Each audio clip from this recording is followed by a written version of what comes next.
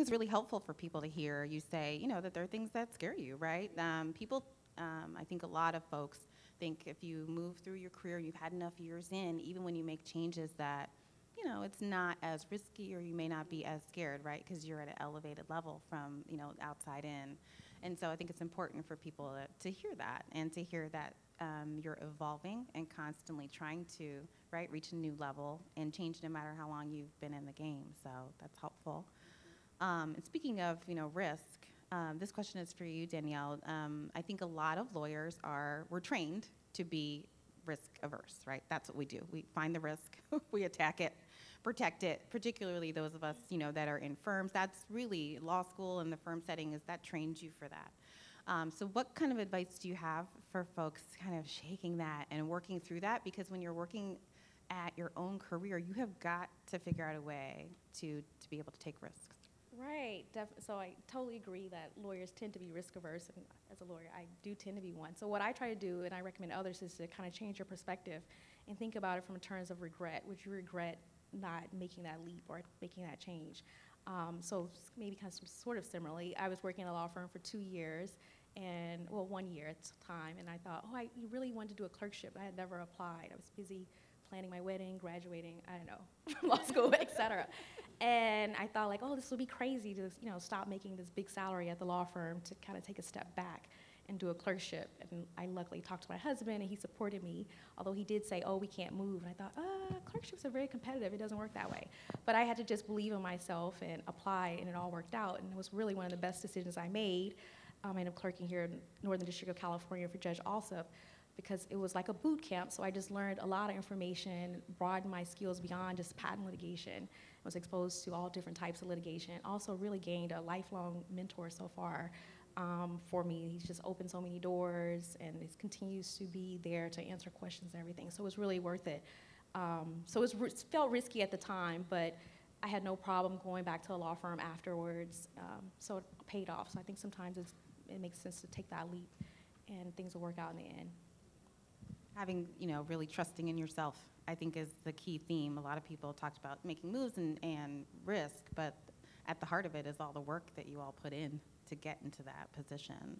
And so similarly, same thing, Jolen, like what advice would you have for people who are, you know, just afraid to make that change? There is some level of comfort when you've been doing same or similar work for a long time. You know, I had an old principal used to say, the devil you know is the devil, better than the devil you don't know. And really kind of shaking that off and figuring out how to push yourself into the next level. I think the first thing is to understand how to make calculated risk. So making sure that you can do as much as you can to either mitigate the risk, do worst case scenario planning, getting a lot of data. It's funny, as I've taken on new roles, I always say to myself, I didn't ask enough questions every time. So I've gotten better at making sure I get all my information and data asked up front. But you can sometimes never get to that point where it's going to be no risk. You also have to think through what's the worst that could happen, what's my exit plan if this doesn't end up working out? How do I have the internal sponsorship or management or even my external plan together if this is not going to work out for me in this particular role or scenario? So I do what I can to leverage that attorney skill to mitigate risk and to make sure that the risk I'm taking are as calculated as they can be, and at the end of the day are going to be ones that I can look back and be satisfied with or feel like from a no regrets scenario, am I going to be happy that I moved forward with this opportunity?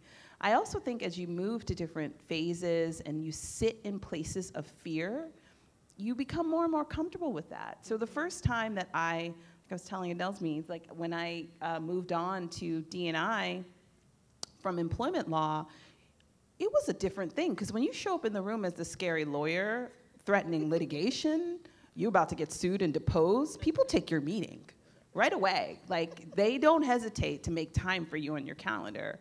Now here I was presenting myself wanting to talk about diversity, inclusion, and talent, and belonging, and authenticity in a business, and not everybody wanted to make that a priority in their day.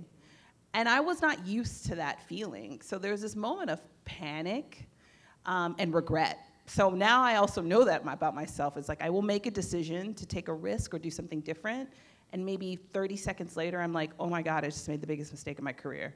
But now I know that's my process, and I like sit in that space and know that through that change, through that struggle, there's something better on the other side. And I'm really happy to say that I've been fortunate enough that the risks that I've taken in my career and the things that I've been able to do have gotten me so much more reward than if I had just sat in one space and didn't expose myself to those experiences. And I think I'm just such a better leader and contributor and person from being in those spaces. So now I know that, and it doesn't feel so daunting anymore.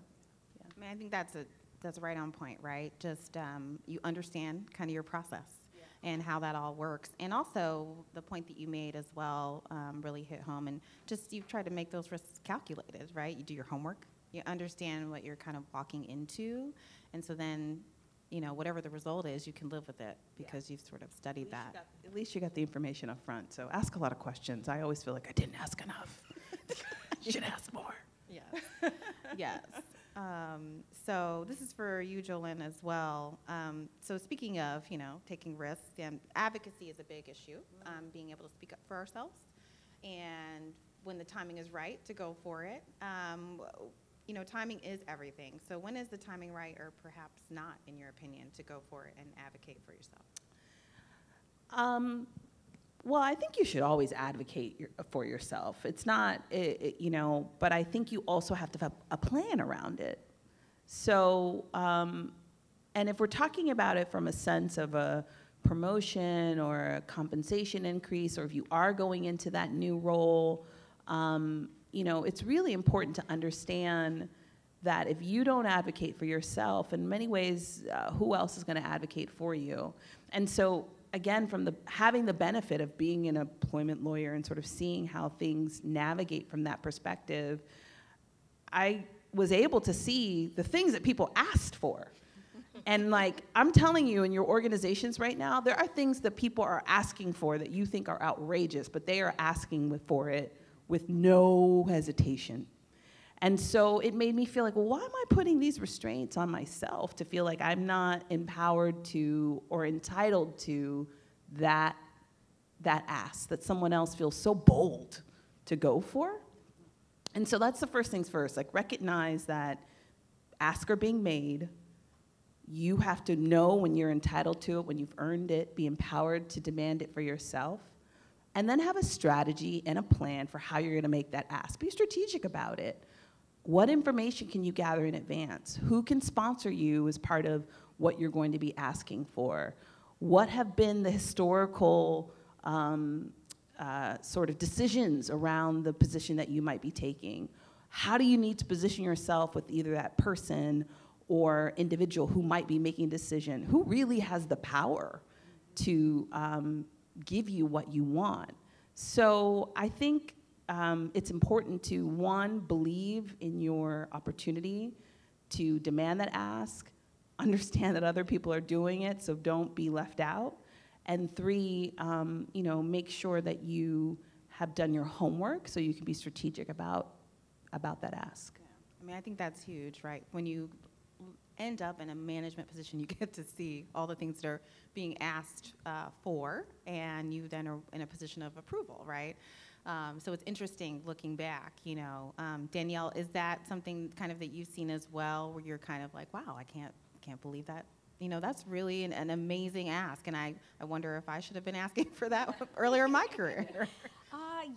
Yes, definitely. I know from one of my past jobs in particular, watching my boss and just her method of, you know, things she was doing, and basically was like a long-term plan that she was working on, but it wasn't always clear what the goal was. It just seemed like more work a lot of time for us.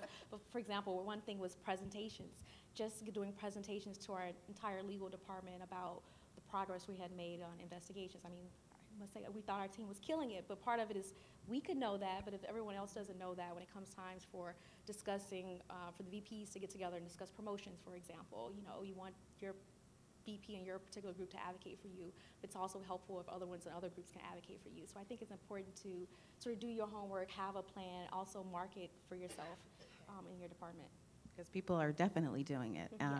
And Adelmis, that speaks to another point, and understanding kind of the importance of organizational culture, right? Whether it's just on your team, somebody else's team you want to get onto, a certain business unit.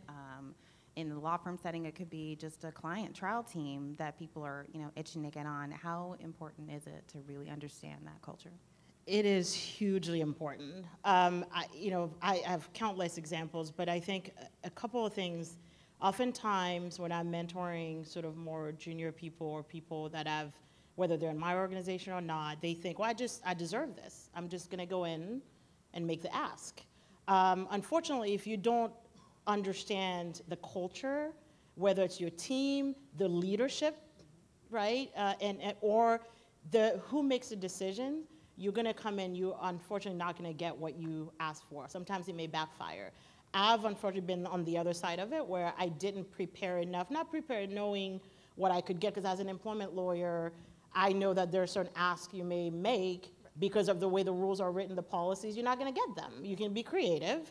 And so I know what not to ask for, and I know what to ask for that if it's not in the policy, well, you can put it in my contract, or you can, whatever that is. So I know how to make those asks. But I think understanding the culture of your organization is key.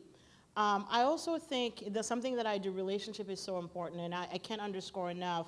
When you walk into a company or a team, you may be the most brilliant, amazing lawyer, HR person, salesperson, finance, whatever that is.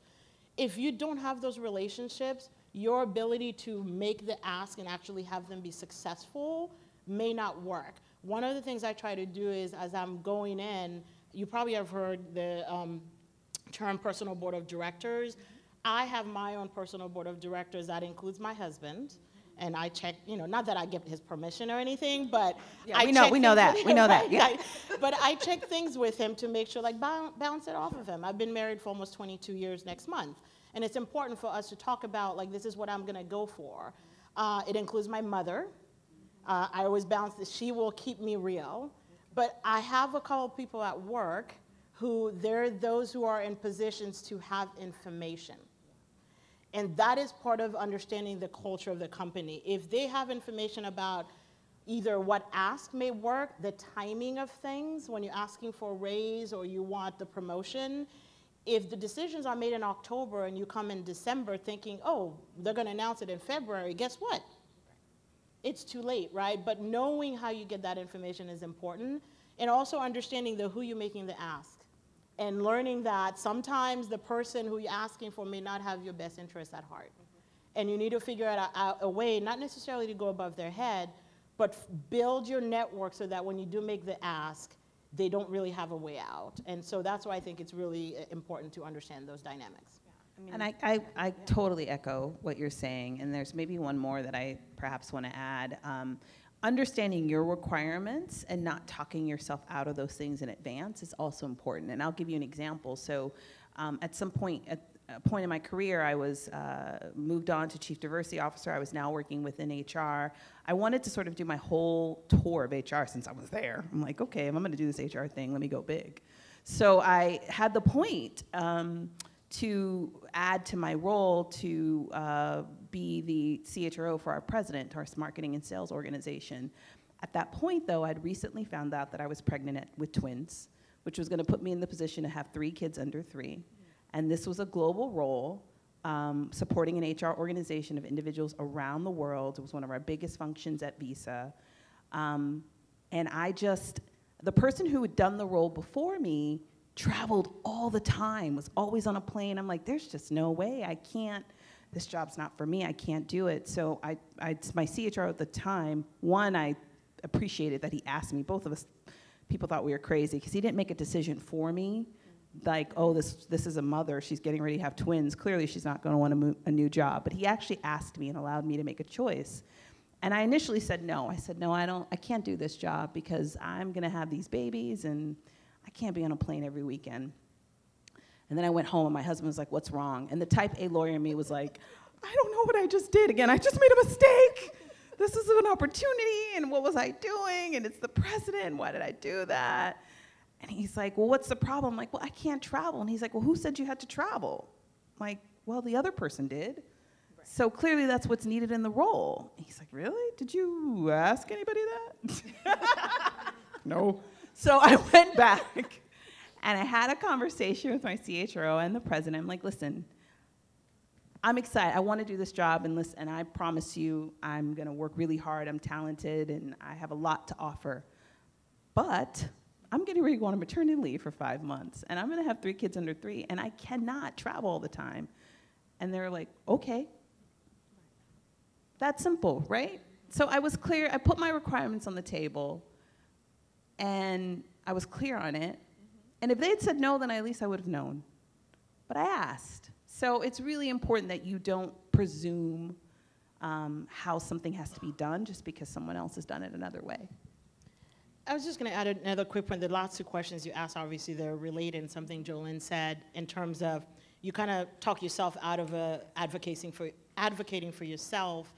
I went through the MLT CAP program, the Management Leadership for Tomorrow's Career Advancement Program, and I was fortunate enough we get an executive coach with that. And at that time, it came at a critical moment in my career, and one of the things that coach told me after, like, I talked to him and I'll be bawling my eyes out. So I'm like, no, I can't do this. What if it doesn't work? One of the things he says, what prevents you from advocating for what you want is the fear that you might either fail or you would let others down. And for me, the others were my family.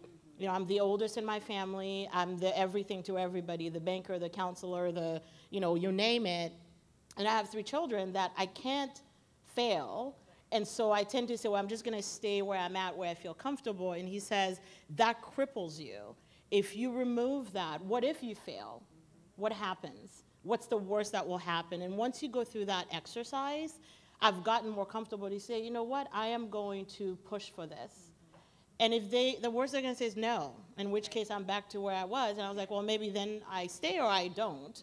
And so that was really important. I think the fear of failure or letting others down sometimes can prevent us from actually advocating for what we want or just taking on that risk that perhaps we don't know if it's going to work out.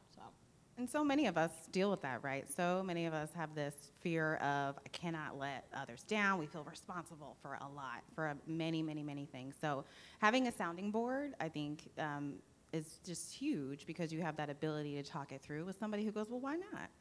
Why shouldn't you make that ask? And it kind of goes to my next question or my next topic, which is, just meeting with you ladies even briefly, I can tell you all are very comfortable with who you are. And so I think that you're very true, to yourselves. And how do people really balance staying true to who they are, navigating these cultures we're talking about, figuring out how to make the right moves, but also just being yourself? Danielle, I'll throw that out to you first. Yeah, so I think this is a very interesting topic. And just funny enough, I was having lunch with my husband, we were talking about it.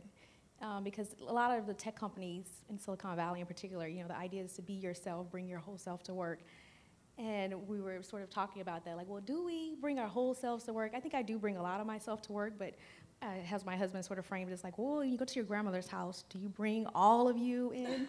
You still have to be respectful and et cetera. So I think it's the same idea in your environment. You have to, depends on which corporate environment you're in, like definitely working at a tech company is, a little bit more, you can bring more of yourself maybe than I could have brought at the law firm, which was more corporate. So definitely taking a look at your organization, the culture, and what's acceptable, I think is important. And, but at the end of the day, I think in the Bay Area, we are fortunate that, I grew up in the South, well, I guess maybe you guys don't know, in Mississippi, so it's very different that I'm able to probably be more of myself here than I was there. I mean, I grew up in segregated schools, and so it's a very different world, and compared to the openness and acceptance I think we can often find here in the Bay Area.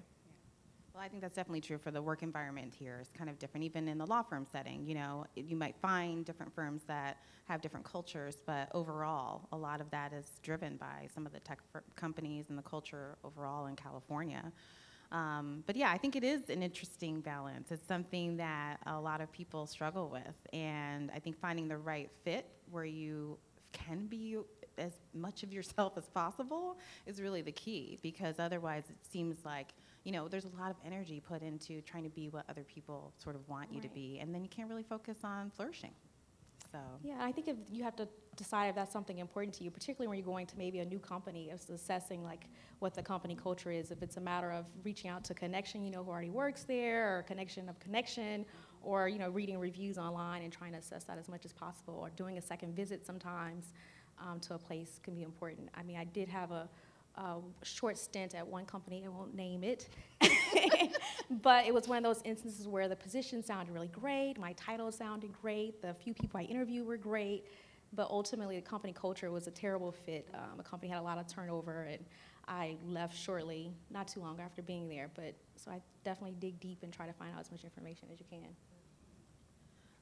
Adelmis, you know, there are some challenges, right, in the workforce for a lot of different groups, and I think that women and minorities face some unique challenges.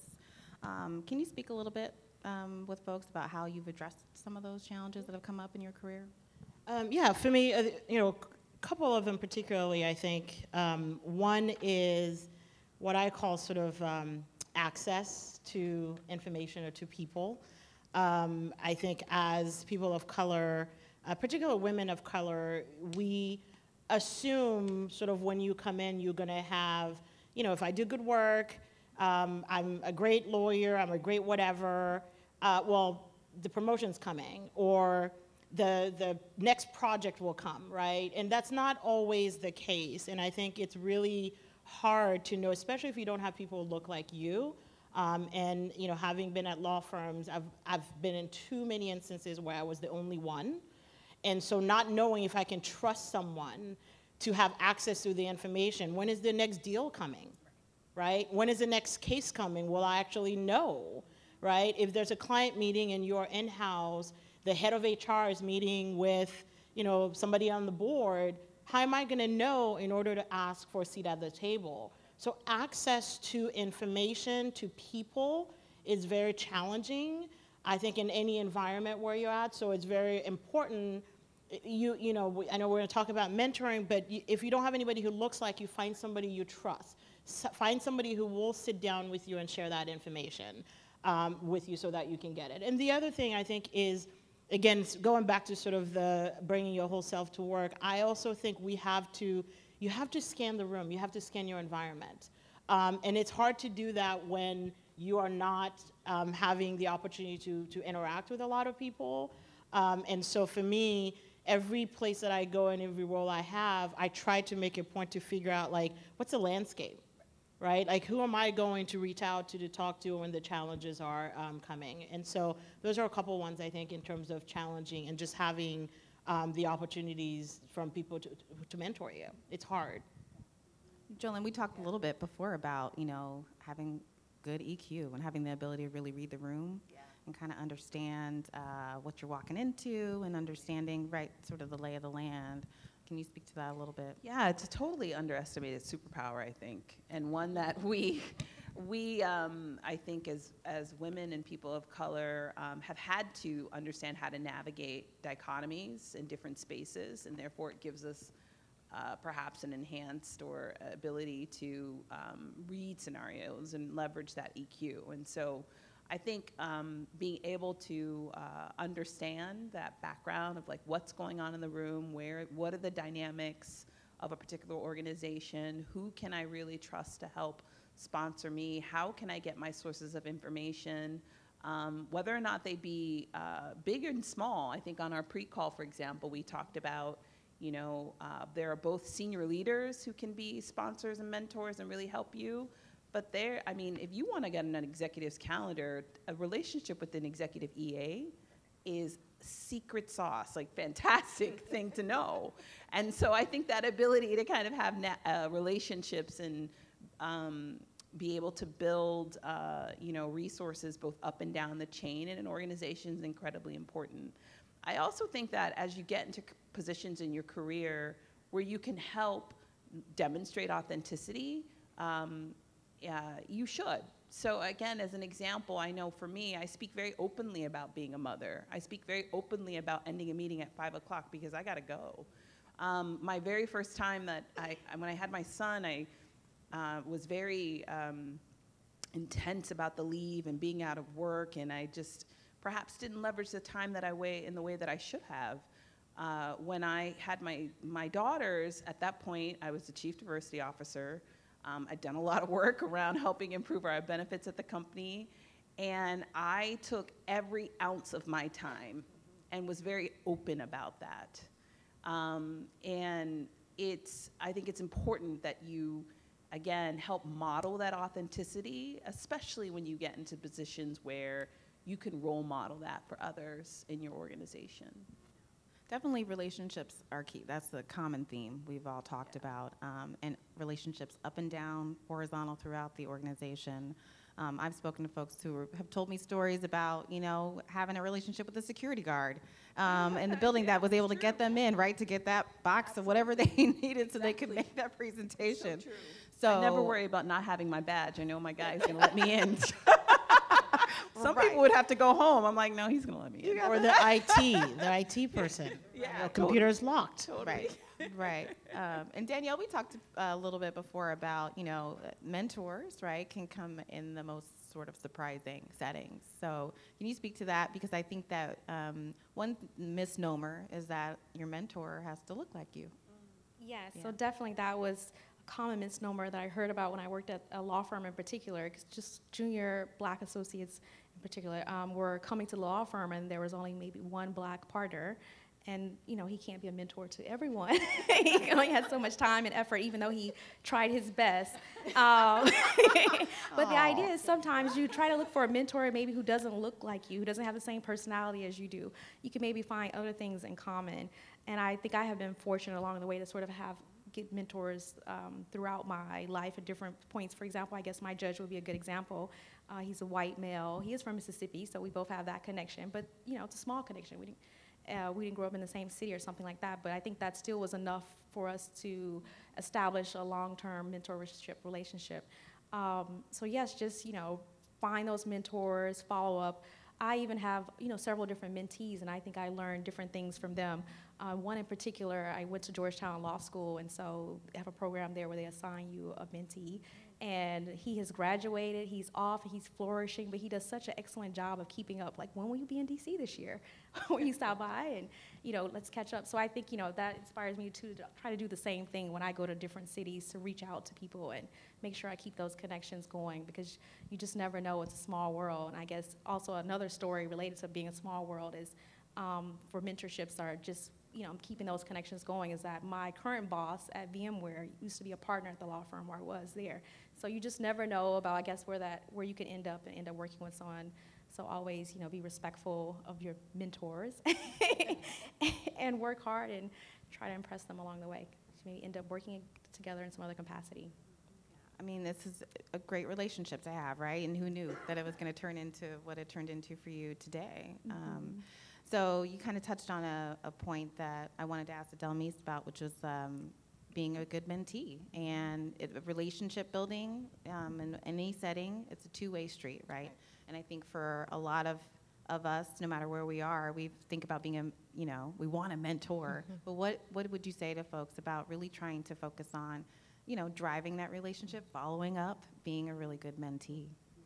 Yeah, definitely. I think sometimes it can be hard to be a good mentee, and that's why sometimes it doesn't work. A couple of tips, I think. One is it's really, really important to be honest with the mentor you have. I've heard several times people say, well, I'll go ask somebody, Jolen, will you be my mentor? Or Monica, will you be? I've never done that, and I don't know that it would work very well, because you kind of have to build it organically, right?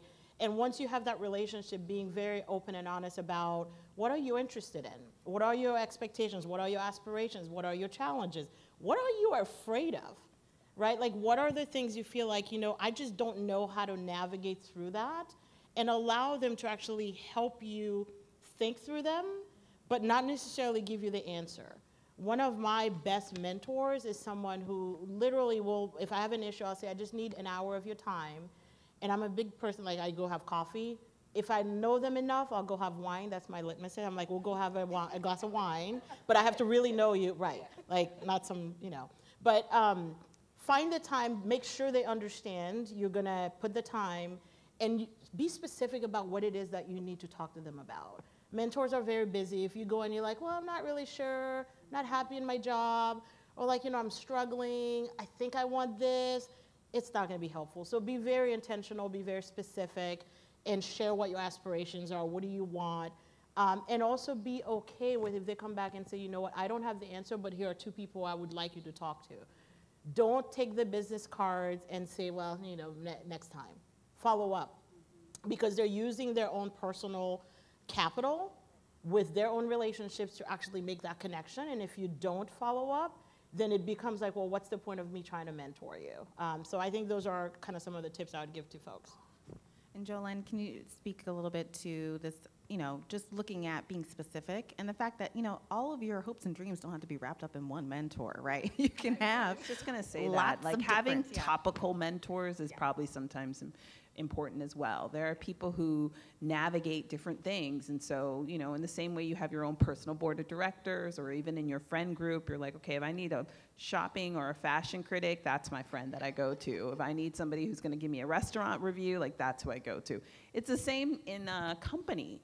There are people who have their centers and subject matter expertise. There are people who are sometimes the shoulder that you can lean on when you need a good venting session. There are others who are going to give you that tough love. So I think making sure that it's topical is not a bad thing as well. And having a wide variety of mentors across different disciplines and backgrounds and dimensions, and not just, to your point, looking for the people who have the most in common with you, again, is really, I think, a powerful piece of your network. Have you had, certainly more than one mentor when you've kind of been moving through in your career? I think so. And there's definitely this word mentor. We're sort of using it interchangeably in terms of talking. There's mentor and there's sponsors, right? People who, some people who are going to be those sounding boards to use, and others who are going to help push and advance your career in a powerful way. And they can be both. It can be both in the same person. And so I think for me, certainly, I've definitely had mentors. I've definitely had sponsors. I've had individuals who are sponsoring me, and I didn't know they were sponsoring me. And so I think it's all about, being conscious in your interactions. One, making sure that you are kind of on your job and doing your work. I say that to people who I help mentor and work with now. And I'm like, listen, the first thing you can do for yourself is be good. Be good at your job. Because then that enables me to help support you, push you along, get you on that assignment, drop a word about the things that you're doing well, because you're already doing well. If you come to me and by the time it's like, well, now I'm on things aren't going well and I got this bad review, and I'm like, oh God, okay, well now I'm pulling out my network externally to look at where I can maybe help you transition. So, I think that's the most important, is like really, and I think about it for myself, like working hard and building that brand and making sure that, I'm bringing something to the table. It really helps in that position of developing that relationship from a mentor-sponsorship perspective. I just want to add one quick point to not forget that your mentor can also be someone who is not necessarily your supervisor. It can be somebody who actually reports into you. I've had mentors, and again, topical, right? One example recently, I was applying for this fellowship, the Eisenhower Fellowships, and I had the opportunity to go in and do the interviews, and I was scared. I was like, well, what if I don't get it? All that. And I remember talking to one of my employees, and he says, I don't know if you want me to tell you this. And I was like, okay, sure, go ahead. And he said, well, if you don't do it, will you regret it? And I said, probably. He said, what are you afraid of? Well, what if I don't get it? Right? And so he says, knowing you, if you don't do it, you're going to regret it. And if you go, you have a 50% chance that you will get it. And so he sat me down and actually got me to think through what's the worst that's going to happen, and really helped me get out of my own head. And at that moment, I thought, well, I'm supposed to be giving you advice, right? Not the other way around. Yeah. But it was amazing, and I ended up getting the fellowship. And the first thing I did when I got the letter, I called him, I said, do you remember when you talked me into doing this? I got it. And he said, I knew you would. So just don't lose sight of, like, your mentor doesn't have to be somebody who's, the GC of your company or the CHRO. It can be somebody who reports to you as well. Yeah, I would like to add to that too, because I was just thinking as well, like a mentor, or not necessarily a mentor, but someone who can help you take the steps that you want to take, or retain your goals could also be a peer or a friend. I was just thinking about the fact that I wanted to be on a nonprofit board, and I had no idea, how to start on this path, but I had a really good friend who was on several boards, so just approaching him about, okay, how did you do it? How did you choose? What was the process for selection and things like that? So definitely, use all those avenues that are available to you. I totally don't want to I want to also underscore the point that it can be up and down an organization and you can learn a lot from the people that you're mentoring. Back to that sense of knowledge and information. Again, particularly senior executives, they don't necessarily have their ear to the streets of what's happening in an organization. But because my relationships are broad and I talk to a lot of different people, including my mentees, I may be able to bring them a piece of information. They're like, how did you know that? And I'm like, I heard it from the new grad. So which ends up, right? I know people. So which ends up giving you kind of that information flow that some people are like, wow, Jolen always kind of knows everything. I'm like, well, I keep a broad network. So it can be it could be helpful to you as well. I mean, I think that's all fantastic information, and it's something people need to, think about their careers and be the proactive, right, advocate for themselves. That's sort of a common theme we've run into, which is where we find that it's sometimes hard for us to advocate for ourselves. And so having a peer group or mentor, mentee, some sounding boards, whether it's husband, wife, partner, that you can really reach out to who really know you and will be real with you is key.